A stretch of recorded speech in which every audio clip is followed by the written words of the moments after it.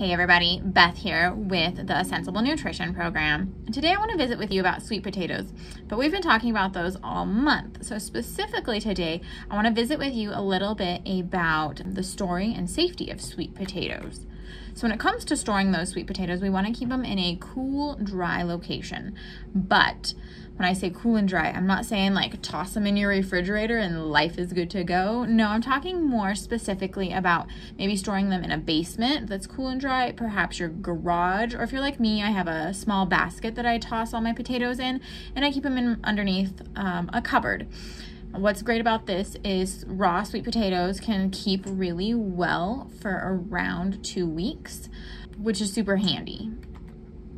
Some other tips though, when you're storing them in that cool, dry location, I recommend not putting them next to certain fruits and vegetables because they'll ripen a lot quicker. Similar to like your apples, onions, bananas, make sure that you store them separately if you're not wanting them to ripen too quickly.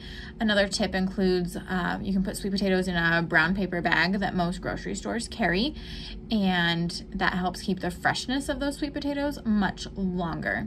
Also, something to keep in mind is if you're using maybe canned sweet potatoes, that you want to check the date on that can and make sure that they're good to go.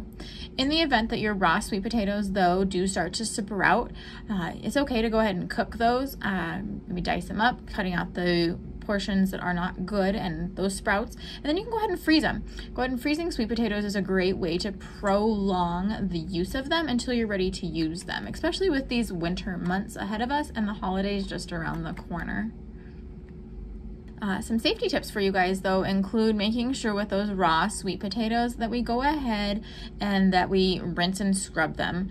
When I say scrub, just using a regular old fruit vegetable brush that you can get from our C&P classes, or you can find at your local grocery store, and you just want to rinse them off with water and scrubbing the brush, but being careful not to use soap or other detergents of the sort. Just go ahead and scrubbing them real good.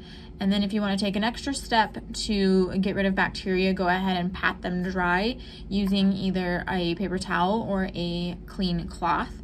And then taking a look at those sweet potatoes after they're clean, and go ahead and cut away any imperfections, bruising, things that just don't look normal to you that perhaps the potato should have. Some other safety tips when it comes to getting ready for those potatoes is there's a variety of ways to cook sweet potatoes, which I think is super awesome. Just talked about in our video last week, you can get sweet potatoes in the raw form, which we talked about to store, canned, and then as well as the frozen variety. The frozen variety, obviously because they're frozen, will be kept in your freezer. All three different varieties though are all different ways that you can cook and prepare those for your family, whatever your preference might be. So if you want to go ahead and bake those sweet potatoes, you can preheat your oven and then take your sweet potato and pierce it with a fork. You can kind of stab it, if you will, and then coat it with a little bit of oil and put it on a baking sheet, and then toss it in the oven until they're tender. One of the things though I've learned is you don't wrap sweet potatoes up in tin foil, because then it doesn't allow those natural sugars of the sweet potato to caramelize and give you that awesome yummy flavor.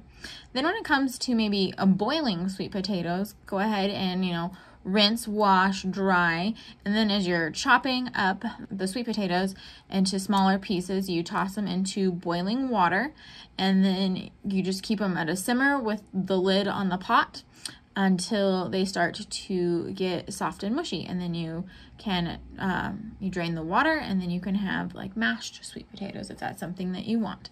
And then grilling or broiling sweet potatoes is also an option, or using an electric skillet if need be, just making sure that you get them into a temperature where they can become soft, such as 425 degrees Fahrenheit.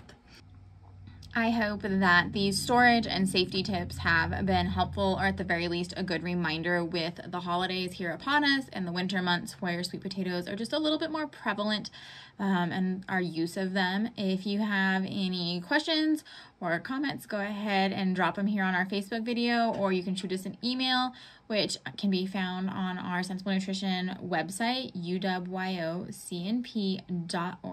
Thanks for joining me. Talk to you soon. Bye.